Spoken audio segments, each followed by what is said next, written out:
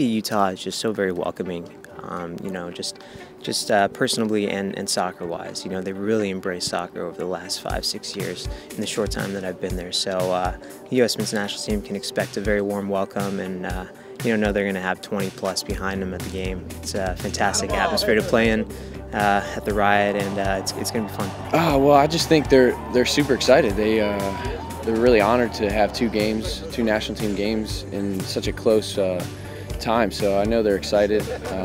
We really expect the same that we got for the qualifier, and it should be another great event for Salt Lake and for Utah soccer, and we really want to put a show on for them. I'm excited to get back to Salt Lake City. We had a little bit of a taste of it last month. I think the fans are raring to go again. It's something special to have two games there.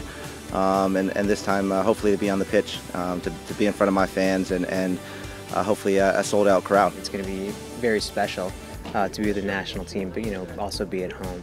So it's a big opportunity for the three of us, and also for just the state of Utah to host another U.S. men's national team. It's pretty cool that we get two games in 1 year. I mean, it's such an honor to put on the crest and to be able to play at your home stadium. It's just it's unbelievable, and it's such a great feeling. It fills you with pride, and something we're really looking to kind of go out there and make sure the fans are proud of us. It's going to be a great opportunity for us to get out there on the field and not only represent the United States, but Real Salt Lake. There'll be our supporters there, having our backs for sure, and hopefully cheering it loud and hopefully cheering us on to a victory.